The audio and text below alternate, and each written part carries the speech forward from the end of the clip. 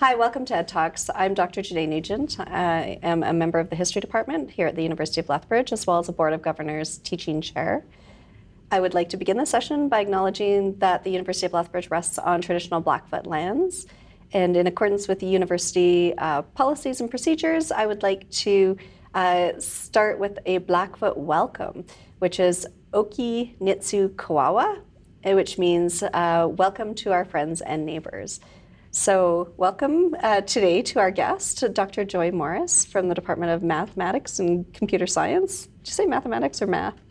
I say math. You say math. Is it technically, it is technically mathematics. I would like to start by saying congratulations on recently winning this year University of Lethbridge Student Union Teaching Excellence Award.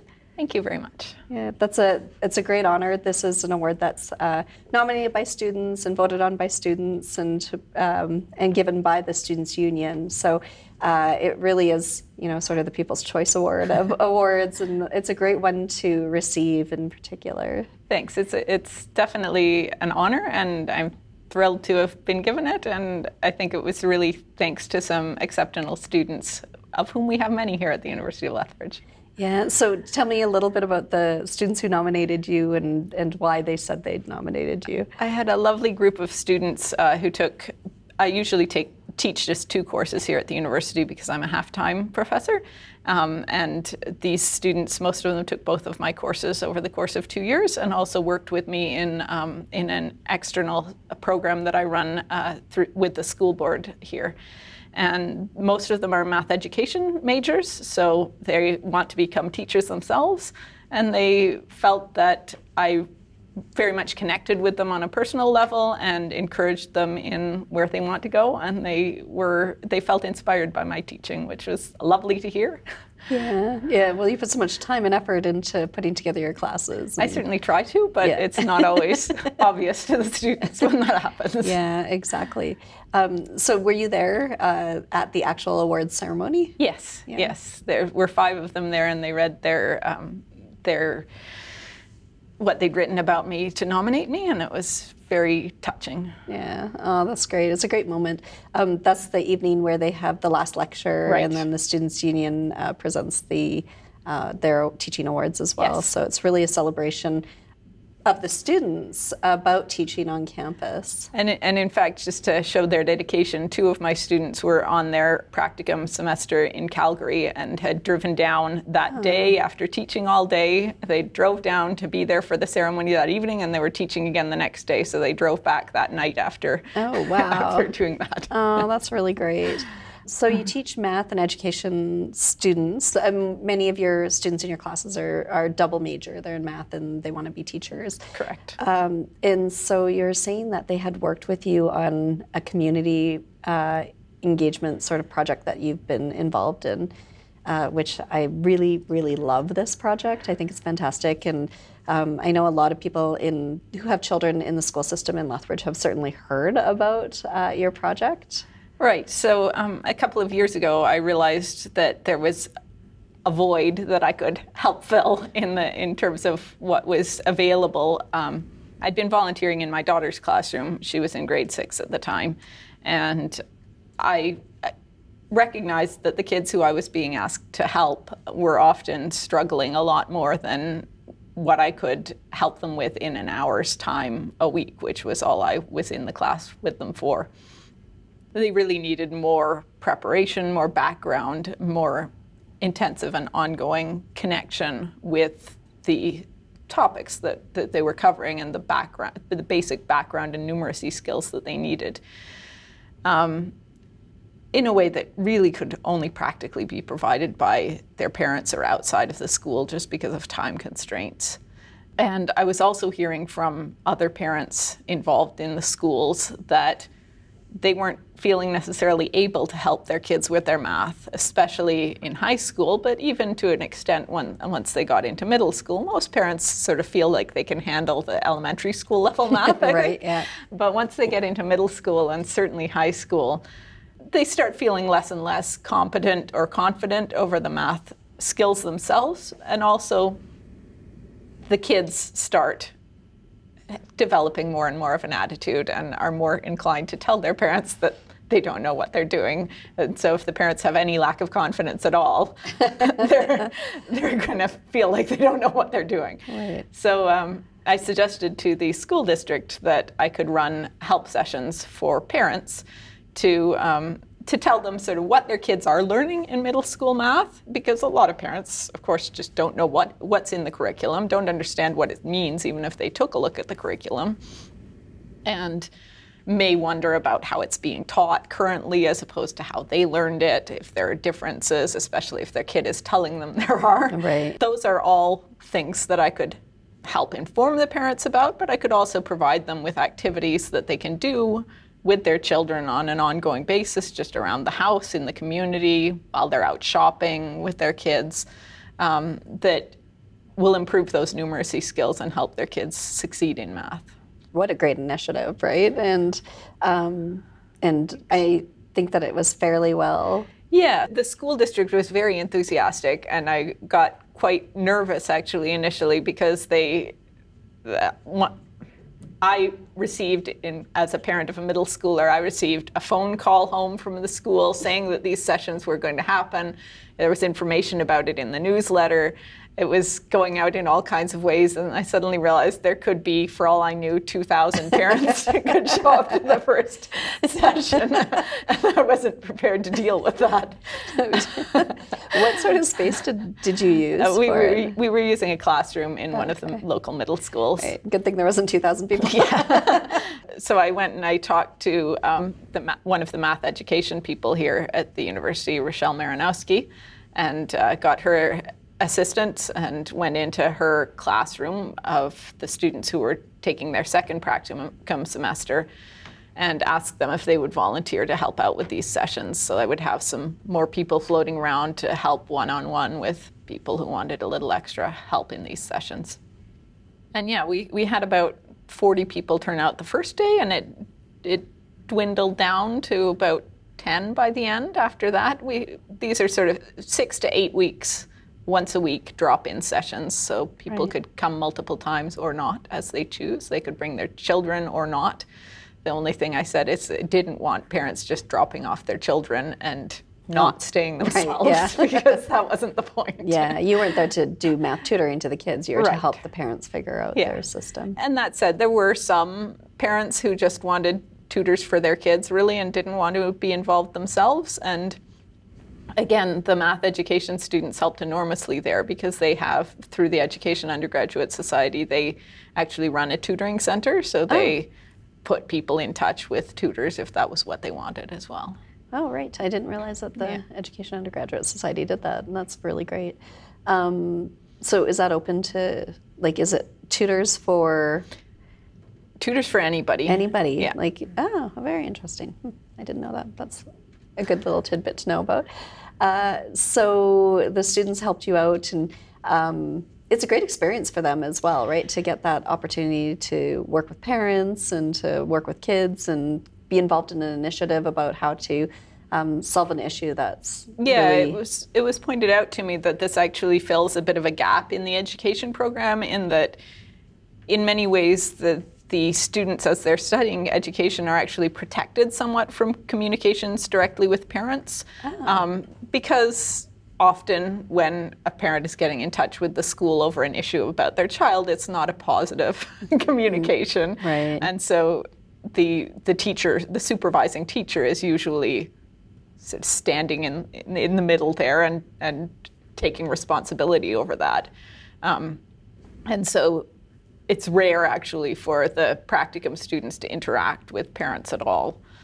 So this actually sort of fills a gap in their experience in that way. And I was also, again, the local school district has been very enthusiastic and supportive, and the superintendent and the board chair have signed certificates of appreciation for the students who've participated in this. That's so great. They can put that in their portfolio, and hopefully it will help in their job search. Yeah, definitely. And I love that it's, you know, from an educator's perspective, I love that they're getting the opportunity to think outside the box about how to, you know, problem solve situations that might exist in their classroom or more broadly within the education system. So that's pretty cool to take a bit of a risk. taking a different look at how to solve some of the problems when you have a student in your class who isn't responding. Maybe the parent needs to be more involved, and maybe there are ways to achieve that. Yeah, and there might be reasons why the parents aren't able to help them, so this is a way to... Absolutely, and there may be reasons why parents aren't able to help them through this program either, of course. Right, yeah. But, and we've experienced a bit of that. We've had this program running for 2 years now, and the first year there was significantly higher attendance than the second year, and that may be related to the fact that in the second year we ran it based out of a school in the north side of Lethbridge, which is at least traditionally considered to be a lower socioeconomic area of town, and where more of the students come from families who may be working multiple jobs and just don't have the time or effort to put into assisting their kids with that. Yeah, time or energy to do that, hey? Exactly. Yeah, oh, what a great initiative. So a lot of the time you have ed majors in your class, which must be, I mean, I have ed majors in my classes as well, and they provide a really interesting dynamic to a classroom, right? Because they're often willing to do the sort of presentations, and they like to take charge of leadership sort of opportunities and that sort of a thing in the classroom. And so do you design some of your assignments around that with that in mind, or with the ed majors in mind? Definitely, I do. There are definitely things that come up in both of the classes that I teach regularly that would be very easy for students to teach their own students about as they're learning. In fact, again, something that came up in my daughter's grade 6 class was the idea of negative numbers had been introduced in grade 6, and the students were talking about negative numbers and what's the negative of this, what's the negative of that, and one student stuck up their hand and said, well, what's the negative of 0? And the teacher said, well, I don't think there really is a negative of 0. And I was horrified because the way we define negatives technically in mathematics, and definitions are very important in mathematics because you really need to understand exactly, very precisely what you're talking about if you're going to arrive at any proofs or definitive truths, as we like to in math. And the way we define a negative is something that when added together with the thing you started with gets you to 0. Oh. Where 0, again, has its own definition as being the thing you can add to anything and not change the thing you started with. Right. So if you look at the negative of something as being the thing you need to add to it to get 0, then it's very clear that 0 has a negative, which is 0 itself. The thing you have to add to 0 to get 0 is 0. Right. And because in my abstract algebra course, we're actually introducing these concepts of additive inverses, as we call them, and so on, I'm able to give that example to my students and say, if they ever are teaching in a class and they try and tell a student that there is no additive inverse of 0, I will come back and haunt them. I'm sure that sticks with them. 20 years from now, they won't make that mistake again. I know that when you are setting up your classes, you often try to have an applied component, or sort of that is both fun but also applicable to the world outside of the theoretical math.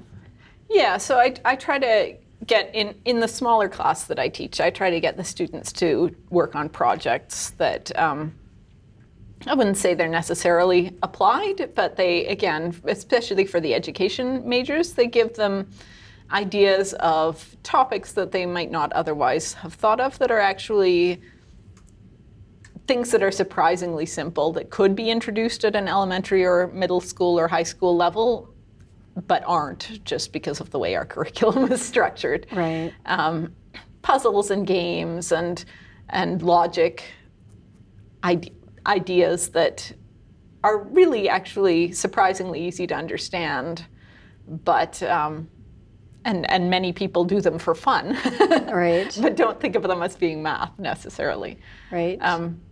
So one of my courses involves a lot more of those kinds of puzzles and games and so on. And so I have the students work on a project outside of class time where they are studying some of these in more depth, and they have to write up a math paper, which is a very new experience for most of them. They have mostly written essays and projects of various sorts in their more social studies and humanities sort of classes, but a math paper, they really don't know what it should look like even. Right, yeah.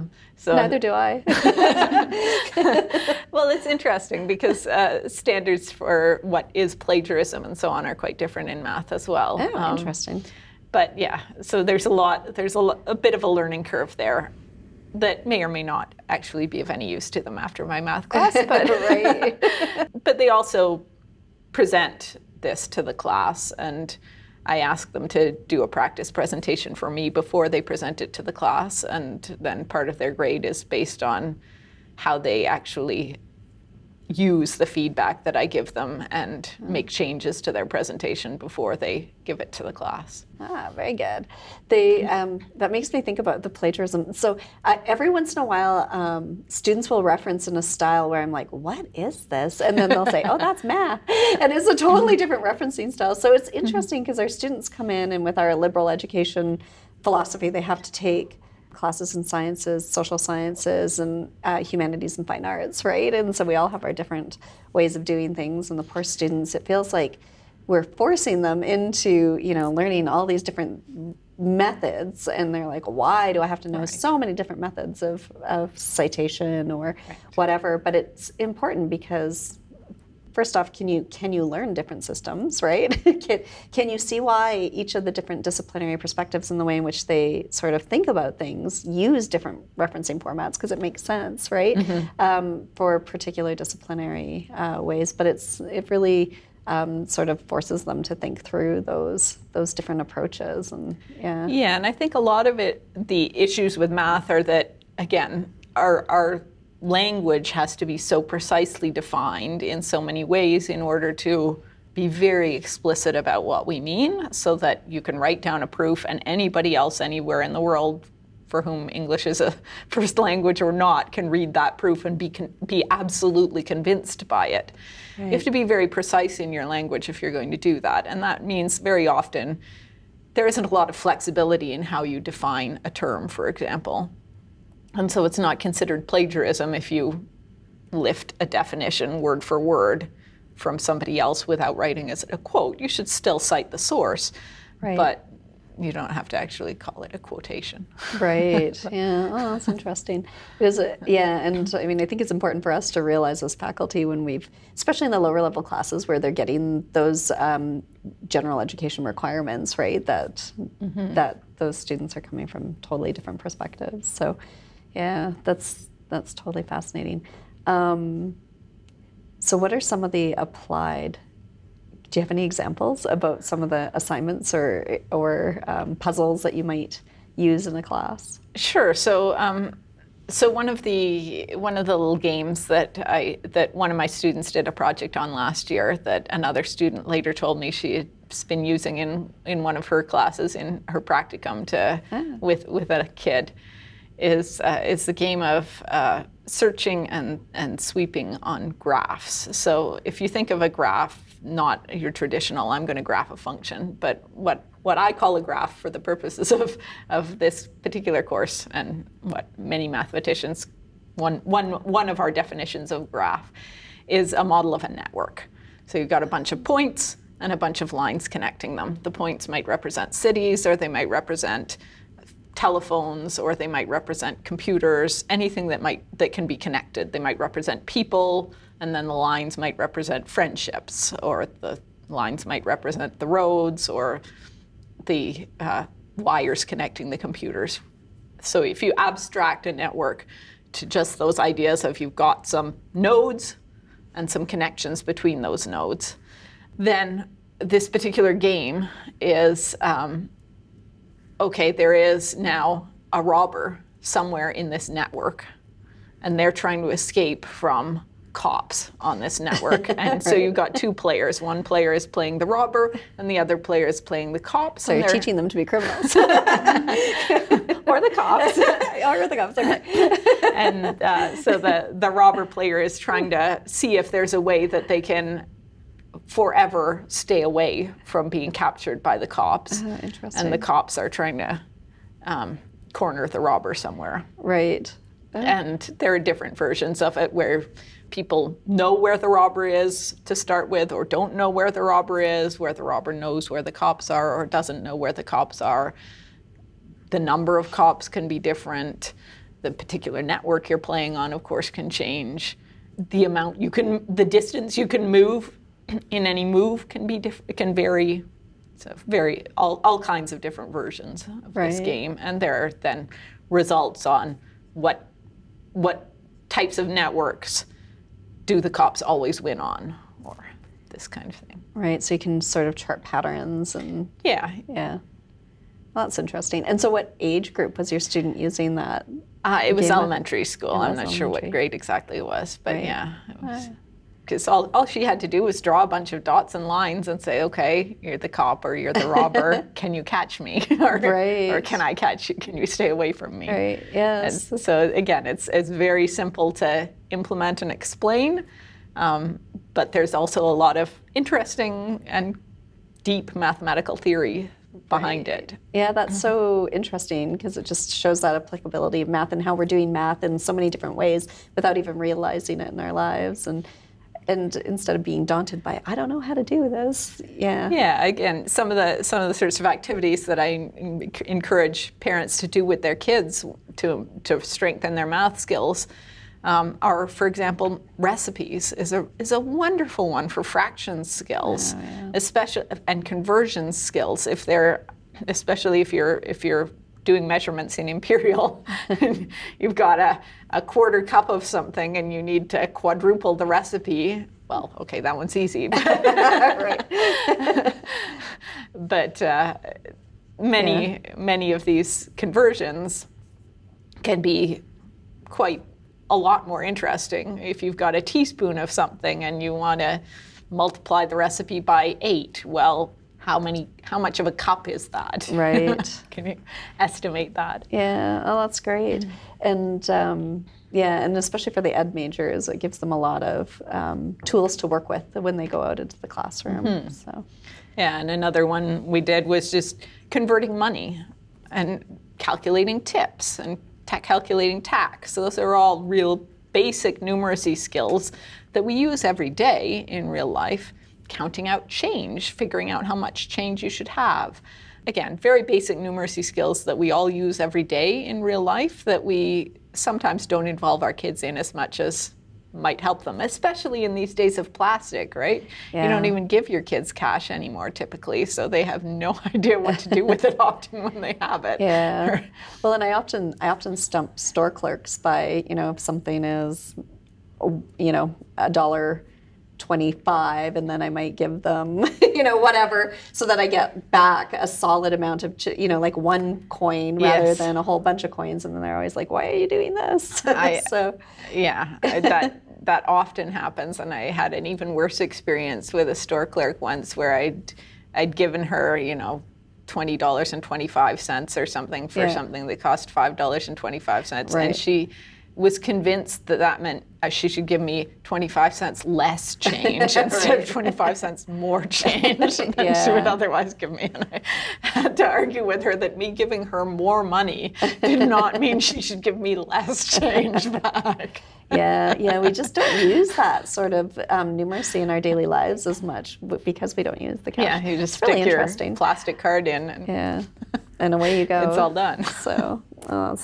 Another outreach project that I know you're involved in was out in Brockett recently. So, and this is totally interesting and fascinating outreach, and I know it was an experience that was very different than what you thought it was going to be going into it. So. Yeah, I definitely went into this experience. So this was teaching an outreach class for people in Brockett from the Piikani First Nation.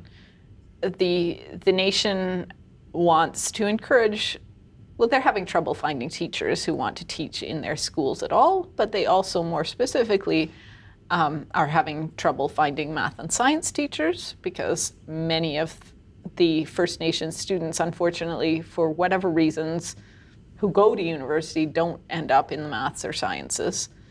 Also, they are finding that they're actually losing the Piikani dialect of Blackfoot to a large extent. So they would like to train some teachers who can teach in Piikani, in that dialect, in their schools.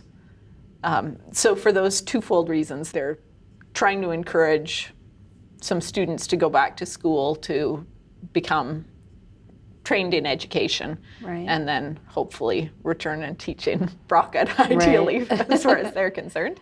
Right. And so I was asked to teach the math class to upgrade their math skills to the point where they could become a math or science major by at least being ready to take our first year math classes. And I went into it, as you say, with expectations that were quite different from the reality from a number of perspectives. To be very honest, I went into it with a bit of white savior complex, which is obviously unrealistic. I also, though, from all sides, I think there was some misunderstanding of the level of preparation that the students had and the level of preparation that was required for the particular course that they'd asked to be delivered. Right. And the students who had been enrolled in this program just did not have the background to be ready for a pre-calculus course, which is what they'd asked for, essentially. This course is intended for students who have recently taken a grade 12 course, but not the one that we require for pre-calculus, so not Math 12-1 in the Alberta system. Right. Or have taken Math 12-1, but not in the last year or two. Right. So they've forgotten a bit of it and want a bit of reminders or catch-ups. This was not where these students were at. Many of them hadn't taken Math 12-1 at all. Some of them hadn't taken any Math 12 classes. Those who had taken Math 12 classes of any level, it had been at least 5 or 10 years for the most part. And there were a few exceptions, but they just weren't ready for the class that they'd asked for, and it would have been setting them up to fail, which wasn't in anybody's best interests if I'd continued with the course that they were asked for.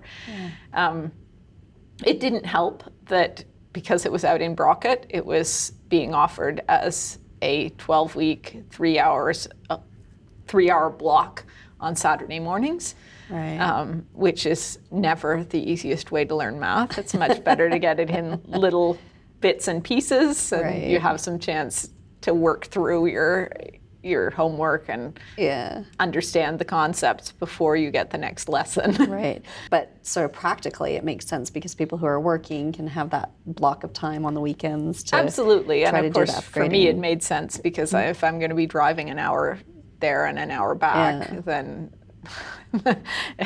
we don't want to be doing that 3 times a week if we can do it once a week. Right. And they did have the high school math teacher from Brockett was able to act as a TA for the class. Oh, that's great. So he was there and ran a couple of tutorials during the week, so it wasn't quite as just once a week, that's good. Big block as it could have been.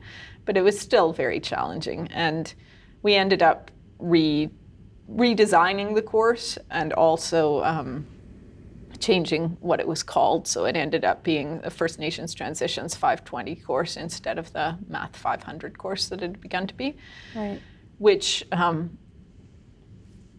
is a math credit, but it's not a math credit that prepares them for first year math all in one go. It should hopefully prepare them if they want to now take Math 500, they should be ready to do that. Yeah, so still on the path, but yeah, well, that's good and shows your sort of nimbleness and of yourself and of the organizers of the course as well to meet the learner's needs and make it something that's applicable and useful. So. Yeah, it was definitely a big learning experience on both ends, I think, to just go through that process and discover what we needed to be doing that wasn't necessarily what we'd expected, but what would work. Yeah, yeah. I mean, that brings up, there's a lot of research and talk about Indigenous ways of knowing, and you and I were talking about this earlier about how there's a gap in that research after elementary school. Yeah, for math and science, definitely. Right. Yes. Maybe I'm not as sure about science, but very much for math. I contacted all kinds of people whose specialty is Indigenous learning in math, and there are materials that are specific to Indigenous learning for elementary school, and to a lesser extent some for middle school, but there's basically nothing past middle school that is focused on Indigenous learning. There are some, obviously, texts that have been used in First Nations University in Regina and so on, but they're really just the standard texts and not focused on Indigenous ways of learning or knowing at all. Right. So I struggled with trying to find what would be a good text to use from that perspective, or good resources to use from that perspective. And because I mentioned to you earlier, had taken this massive open online course on reconciliation through education out of University of British Columbia, that I understood that a big need to address when looking for resources is just, to deal with storytelling sorts of issues, to be not just introducing math concepts without a reason, without a background, without a story behind it. And so I focused on trying to find resources that explained why we were doing things a little better and were actually more readable, rather than just very dry and, okay, here's the next concept and I'm not going to motivate it. Right. Well, and that seems really interesting, because that seems like that's applicable and would be useful beyond Indigenous scholarship, right? Like, it's that, all of our students could stand to know, okay, why are we doing this? Why is this important? Where does it come from? How does it fit into my life? That sort of thing, which I think that you're doing with your puzzling course. Yeah, definitely. I think we find that, at least in math, and I can speak much better from about math. Well, sure, yeah. That's my expertise. That as students progress in levels, we tend to remove more and more of that motivation and storytelling component. And there are reasons for that. I think part of it is that as you get deeper into it, hopefully you already have internalized some of the motivation and storytelling, and we can just get into the nuts and bolts. Right. Part of it is always going to be time limitation issues of, can we just get to the point here? Right. Yeah, content, always content. How much we need to get through this content. Definitely. Yeah. But very much it's important to, the storytelling is a big part of actually what I think I try to do in all of my classes, including before I learned more about Indigenous ways of knowing. Right. That those are when I introduce more stories and more personal anecdotes, that's always what I enjoyed in my professor's lectures. Right. and those are the classes definitely that I get the most positive feedback back from students. Yeah, it's something that you remember and can hang on to. Can you tell me about some of your favorite professors or inspirations for teaching and for pursuing math as a profession? Sure. So I had two really what I consider excellent professors as an undergraduate. I was at Trent, and one of them was not somebody who inspired me as much, but I really felt that he taught fabulously to the wide range of learners. Okay. So yeah, as I say, he didn't inspire me in terms of really speaking to where I needed to hear necessarily, but I was incredibly impressed by how broadly he managed to actually teach people and get them through difficult courses that they were struggling with. And so all of my friends who were having some troubles and difficulties in math thought he was the best teacher ever. And Right. he did win a 3M teaching award, and I wrote some letters for him to achieve that, because he was definitely has been an inspiration for my teaching, and I've tried to take some of the examples of what I saw in him and use that in my teaching. Right. But the teacher who I personally found more inspiring was one who I took a couple of courses from in my first and second year, and not thereafter, because he went on a 2-year sabbatical and wasn't around for my third and fourth year. But so I ended up actually taking a 4th-year class from him when I was in second year. And there were 2 or 3 of us in that class. And what I really was impressed by with him more than anything was his patience and willingness to wait. So he would throw out a question, and he would wait for one of us to break. That is so hard to do. And answer it. Yeah. And I never understood how he could wait so long, because we gotta move on. We gotta move on to the next. Just tell me the answer. And I didn't want to throw out my answer and get it wrong, but I always ended up doing it because I broke more easily than the other guy who was usually there. And sometimes I was right and sometimes I was wrong, and it was always okay.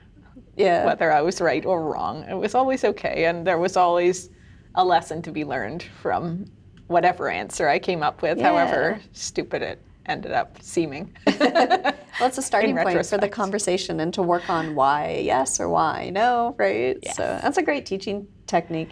I remember when I first started teaching as a graduate student, that my advice from one of the senior grad students who had been teaching for a while was, listen to the lights hum.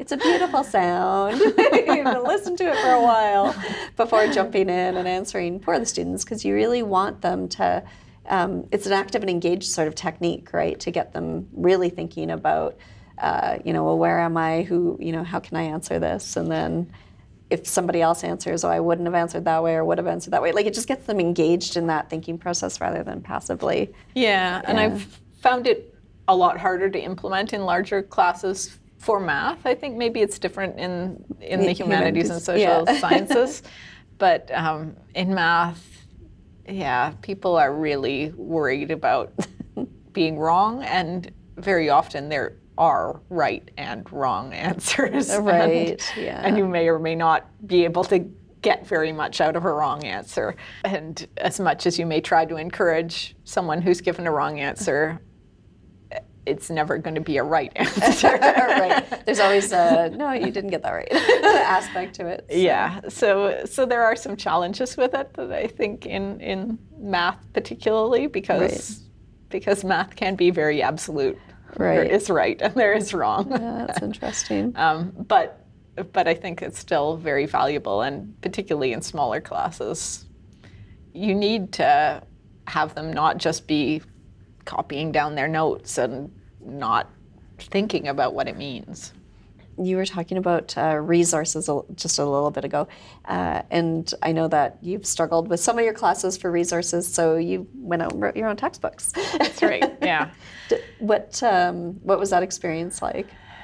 It was challenging. So I certainly would prefer to use, I would love it if there were just textbooks out there that I liked, that I were happy to use all the time.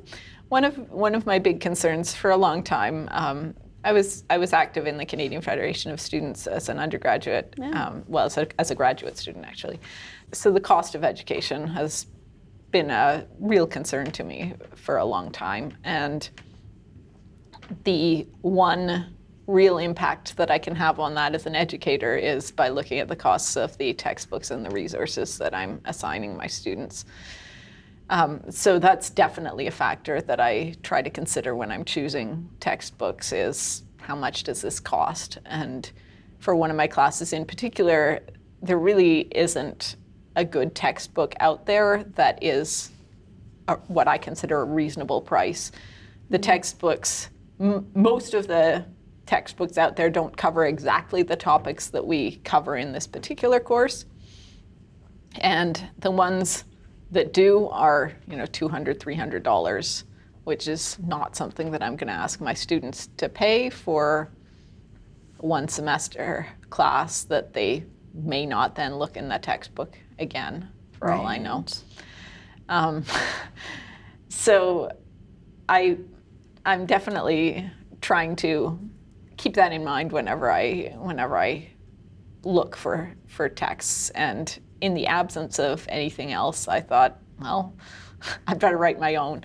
And again, there was a text that did have the right material and wasn't too expensive, but it was really geared more at a low-level graduate student rather than a third-year undergraduate student, which is what our course is at. So very dry, expecting some background, a lot of background knowledge, very terse in explanations, and expecting people to be able to work through that, all of the details themselves without a lot of help, which is not something that we should be necessarily expecting of a third-year student anyway. Yeah. So I wrote my own book and I released it as an open access textbook. So it is available from the Open Textbook Library at the University of Minnesota and the BC Open Access text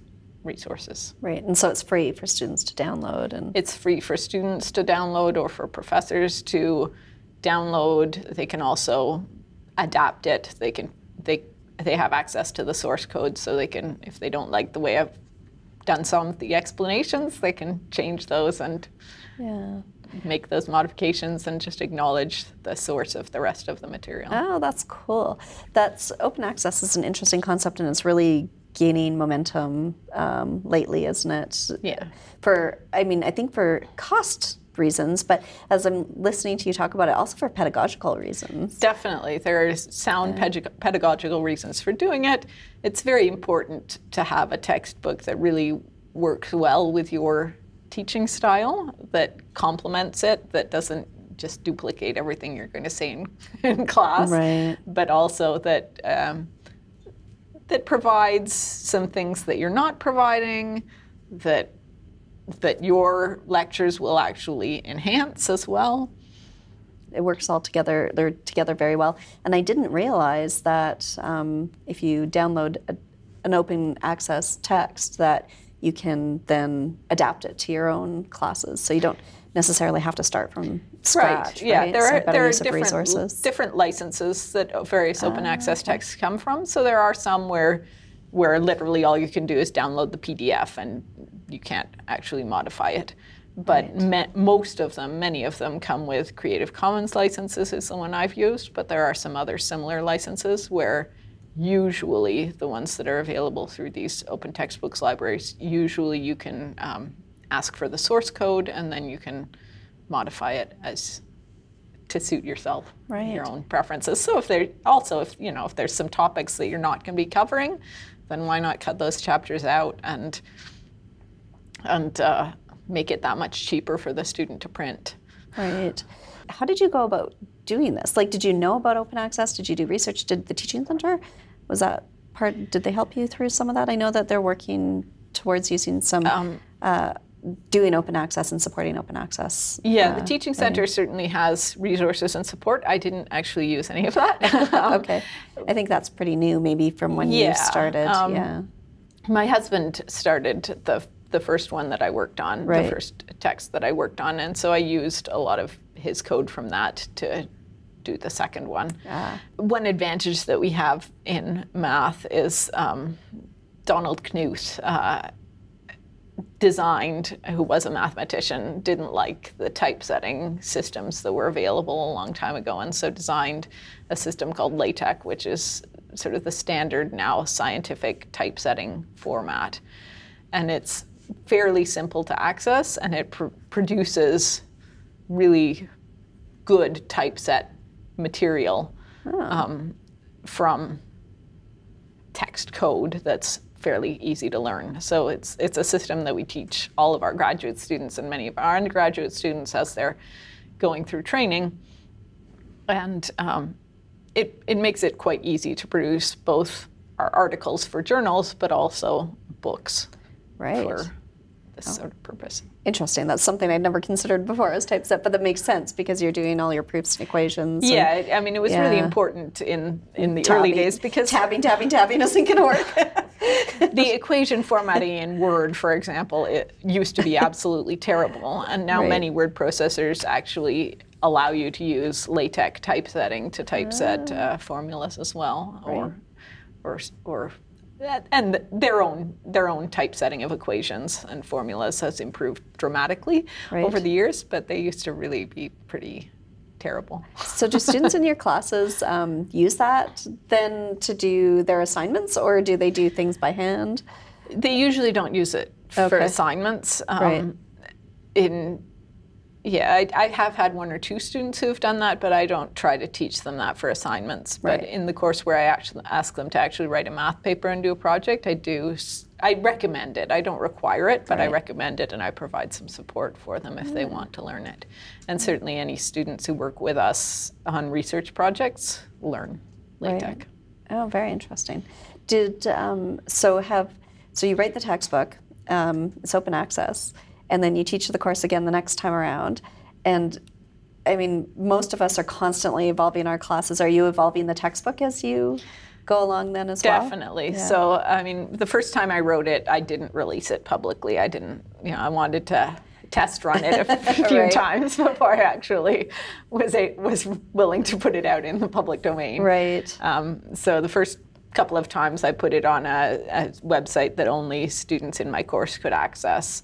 And I asked them for feedback and suggestions, and I made revisions based on that.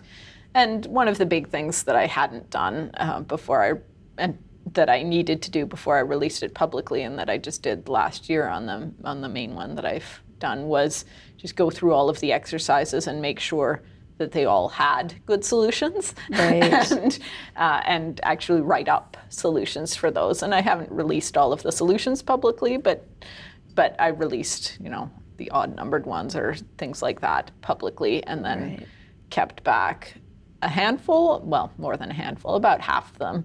But at least I have typeset solutions for those, so I know that they're definitely doable. And So why not release all of them so that they can be examined on, or? So that I can assign them for homework and without expecting that my students will just go and find the answer. That makes sense. So the third year class that you designed the textbook for, that is very much your area of research expertise? Yes. So my research area is graph theory specifically. So again, if you think of graphs as being these designs of networks, the abstract designs of networks. So it's a bunch of points and a bunch of lines connecting them. And I liked to tell my friends and family when I was in graduate school that I got to get paid for playing Connect the Dots. But what I'm actually studying then is symmetries of these networks.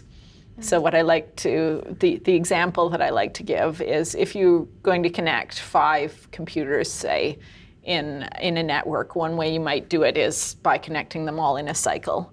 And you can imagine drawing just a pentagon with your computers at the corners of that pentagon. And that's one way of connecting them in a cycle. But you could also do it in a pentagram, a star, And those are the same network, and they both have some nice symmetry. You could rotate either one and you still get the same picture of the network. But one of the interesting things about it is when you have lines crossing each other, as you do in the pentagram, which you don't in the Pentagon, that can create costs.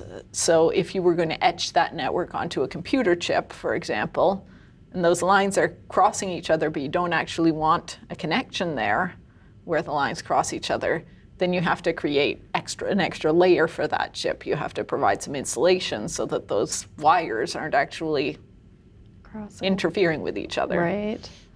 There are better and worse ways to design a network, even if it's the same network, to etch it onto a computer chip, say.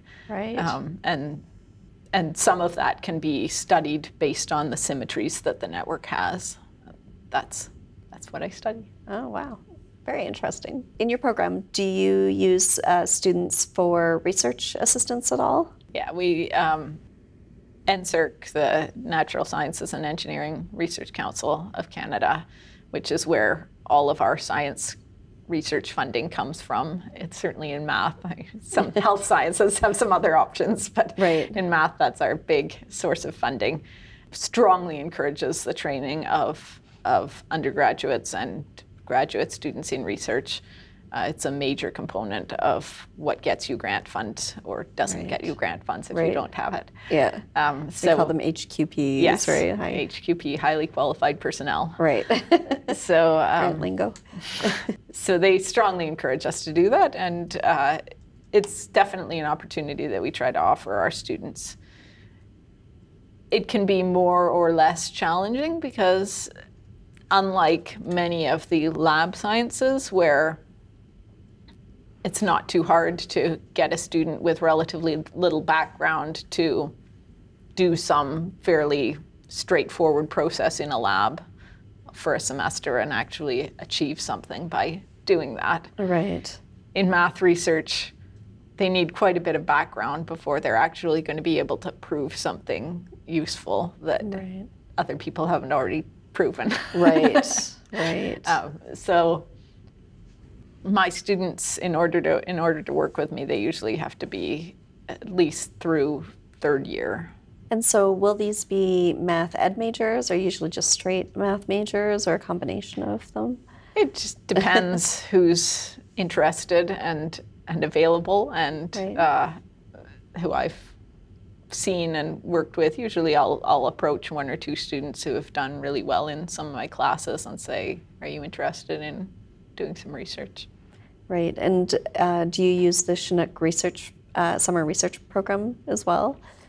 We can. I haven't ever used it, but yeah, we do have access to that. I've used the NSERC Summer Undergraduate Research Program, and I've also just sometimes hired students out of my grant directly, especially if it wasn't summer or was a shorter term thing where I just wanted to hire them for 100 hours or something during a semester. Yeah, because the programs through the university that provide funding for students to be able to do some of the research assistantships have those requirements, right, about a minimum of how many of our hours.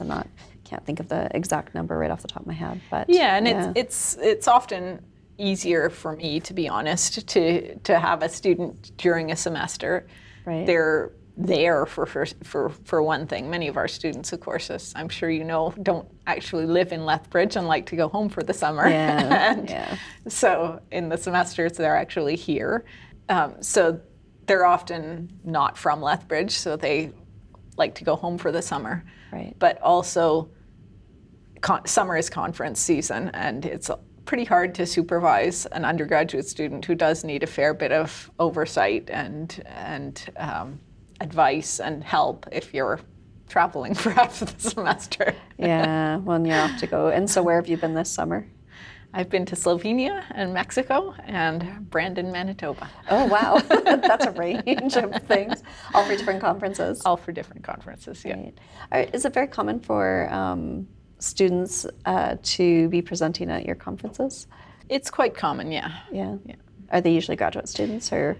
Certainly far more graduate students than undergraduate students, but especially like the conference in Brandon this year is a regional conference in my area. So they certainly would, if I had an undergraduate student, I would encourage them to go and do a presentation there. Right, if it was in that area. Okay. Well, thank you so much for joining us today. I think that was a very interesting conversation. Again, congratulations on your award. That's a great honor coming from the students. Thanks, Janay.